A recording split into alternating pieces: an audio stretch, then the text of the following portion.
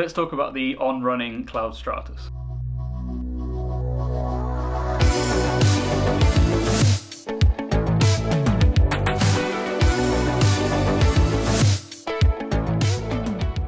So let's talk about some specs for this shoe. They have an 8mm drop.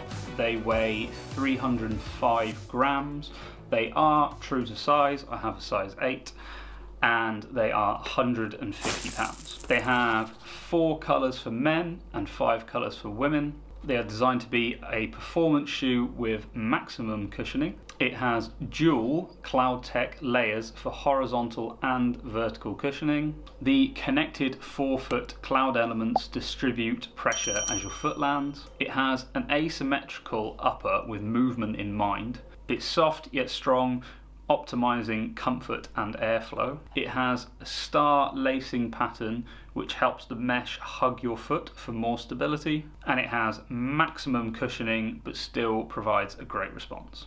So let's talk about all the things that I like about this shoe. So the first thing is, I called it balance / cushioning, and what I mean by that is the amount of cushioning there is and the amount of response that you get. So this has this double layer of Cloudtech, and the cushion on it is amazing. It's really good. The landing is incredible. You can run for miles in these, yet they are super responsive. So I've done a 40-mile day in these. It was 2 20-mile runs, one in the morning, one in the afternoon. And my feet just felt great. They were so comfortable. The cushioning is just brilliant. And that was all on the road. None of it was trails, it was all road running. And my feet just felt really great at the end, which is, like, it's not often that happens, to be fair. Like 40 miles usually makes your feet hurt. So yeah, the mix of cushioning and responsiveness in this shoe is absolutely brilliant. Even today, I just set a 10-mile personal best in these shoes. So I've done 40 miles and the cushioning was great, wonderful. And then I've done 10-mile PB in the same shoe. It's designed for maximum cushioning, but it still gives you so much response that you can set a PB in it. It's an absolutely brilliant shoe. So the next thing is airflow. The airflow in these is really good. They're super lightweight, and they just have lots of little patches of airflow. The way they're designed, especially with the asymmetrical design, it means that you actually get a little bit more airflow on the outside here. And it's just really good. They keep your feet really nice and cool. It was a really hot day today actually, and my feet didn't overheat at all in this shoe. So the next thing I like is the comfort. So I think these are now the comfiest shoe I've ever run in. I think it's a toss up between these and the Cloud Flow, and then the Cloud Flyer is super close behind. A little bit of an on-running fanboy if you can't tell. But yeah, these are really comfy, especially the midfoot. I love this star lacing pattern and this tongue, and just the way it hugs your foot. Yeah, it's really comfortable. These are a super comfortable shoe. So then another like is the tread. So before I say anything about this, here is a quick video of me running up a road that was so wet it was basically a river, and it's also a pretty steep hill. You can't really tell so much in the video how steep it is, but yeah, it's very steep. And they just stick to the road. These are amazing. Like soaking wet drain covers, don't slip. Leaves, mossy roads, yeah, they just don't slip. These just bind to the road. I love the tread on these. I think that with all on-running shoes, I just think they've really got the tread down. And it just works really well, and it's really durable as well. And I know that from having 2 pairs of Cloud Flows that I've put 700 miles on both pairs, and the tread has not let me down at all, even all the way up to that 700 mark. So that's great, and these are going to be the same. I can just tell I've run about 250 miles in these shoes, and yeah, just tread not letting me down.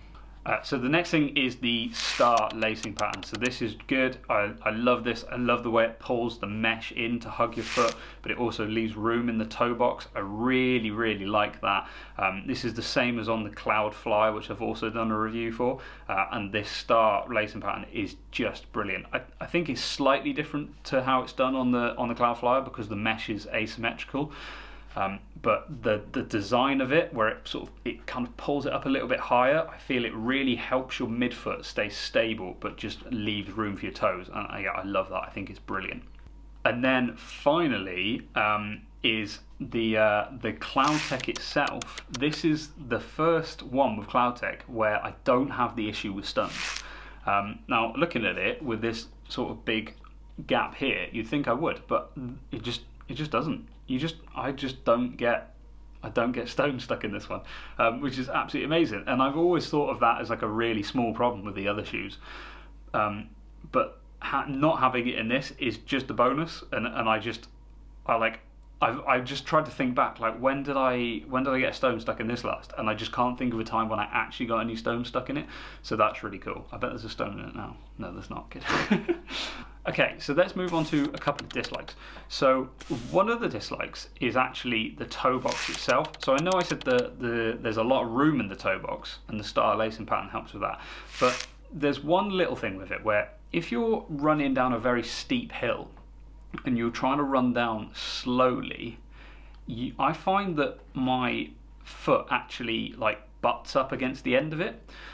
Now, in any normal running situation, uphill, downhill quickly is actually fine, but on the flat, anything like that, it's fine, but it's only if I'm trying to run slowly down a hill. Now, this is the shoe that I use for ultra marathons. I'd never really want to push the pace on an ultra marathon, so if I'm running downhill in an ultra marathon, I'm trying to slow down, well, at least just not let it run away with me.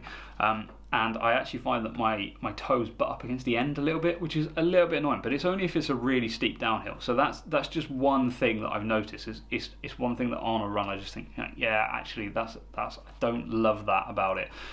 But in any other situation, yeah, I think it's great. If you do actually just open up your stride and just like go for it down the hill, well, not go for it, but just allow yourself, instead of trying to decelerate to preserve energy, if you just allow the hill to kind of take you, yeah, it's not a problem. And then my other dislike is actually the heel counter. So I mentioned about like how comfy it is, and I just think the heel counter could be a bit comfier. And this is based on the fact that I've tried other on-running shoes. So the Cloud Flyer, for example, has the same heel, well, at least very similar, but it's a lot plusher, and that one is so comfy. And it's the one thing I notice, and I always think when I run in these, I always think, oh, I really wish the heel of this was the same as the Cloud Flyer. Whereas when I run in the Cloud Flyer, I always think, oh, I really wish the tongue in the Cloud Flyer was the same as this one, because this one's got a lot thinner tongue. So yeah, if I could kind of combine the two, that would be perfect. It's not uncomfortable, but I just notice it. And then you can see here that it's actually worn a little bit here. This is like the first sign of like any wear on the shoe. But yeah, I know that this does just a little bit. I just wish it was a bit plusher. Just for me, especially for like super long runs. If this just had a little bit more cushion in it, would be nice. So yeah, so as I said, I use these for all my ultras. So that is how I use this shoe. Basically anything over 15 miles, I pretty much use this shoe. Even if I want to push the pace, I mean, if I'm really going to go for a PB on anything below 20 miles, I'm probably going to use the Cloud Flyer. I know I said a 10-mile PB in this earlier, but I actually did it by accident. It wasn't the goal. It was nice though. So yeah, but basically I've got 7 ultramarathons coming up this year. I'm going to use this shoe for all of them. And yeah, I've got a 100-miler coming up, and I'm hoping to buy another pair of this shoe for that 100-miler. That's going to be in July, and I will probably get a new pair of these in June to break them in ready for that 100-miler, because every time I run in this shoe, my thought is like, oh yeah, I really want to use this shoe on the 100-miler. So yeah, so in conclusion, I would say if you're running long miles, this is definitely a shoe for you. If you're doing anything half marathon and up, I think this is an absolutely brilliant shoe for you. If you're not really running any further than a half marathon, even if maybe if you capped out at like 20 miles, I would say maybe this isn't the shoe for you. Maybe as a recovery shoe it'd be really good, but it's an expensive shoe for just a recovery shoe.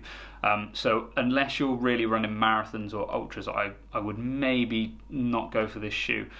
Or the other time I would go for this shoe actually is if you are a heavier runner. Actually, this shoe would probably be really good for a heavier runner. But generally, if you're only doing like short miles, like 5Ks, 10Ks, I would probably go for something like the Cloud Flow or Cloud Flyer. But yeah, if you're pushing near marathon distance or want to push for ultra marathons and you're looking for an on-running shoe, definitely go with the Cloudstratus. It is like the perfect shoe. It's absolutely amazing. However, I haven't tried the Cloud Ace yet, and that looks wicked. So that will be next. Yeah, thank you very much for watching, guys. If you have tried this shoe, I've got an opinion on it, drop it down in the comments, or if you want to try it, just any questions, drop them in the comments. I love responding to all of them. Give the video a like, subscribe to the channel.